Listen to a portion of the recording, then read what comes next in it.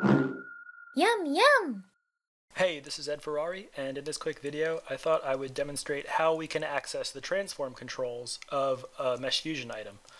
Now, the MeshFusion item, if I select it and go into polygons mode and try to lasso select some of the polygons, you'll notice that I actually can't select any of the polygons because this is a procedural surface and it's generated by the Fusion source items.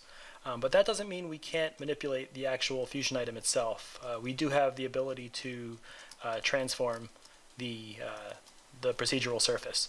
So with the Fusion item selected, I'll scroll all the way to the bottom of the Fusion properties, and there's transform control right here. If I expand that, you can see we have position, rotation, and scale.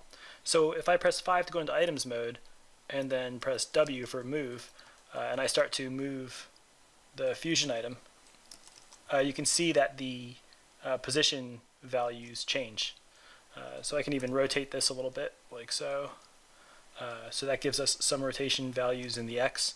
The problem is if I press Control F to bring up my Fusion Pie menu and then choose Toggle Source Visibility,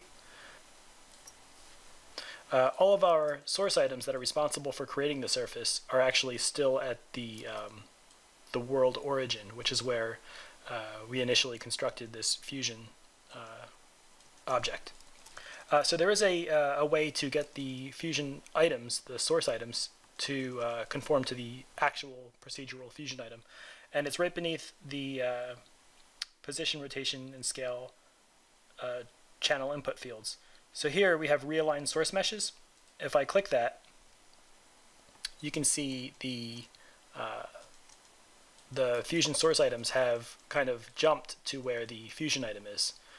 So now if I just press Control F once again and toggle the source visibility so that it's invisible, and then maybe make this cylinder visible, and then in items mode we can move this or rotate it. Let's press E for rotate, Alt S to go into a selection action center, and then I'll just rotate this a little bit like so. You can see now we can further adjust the Fusion item, and everything updates live.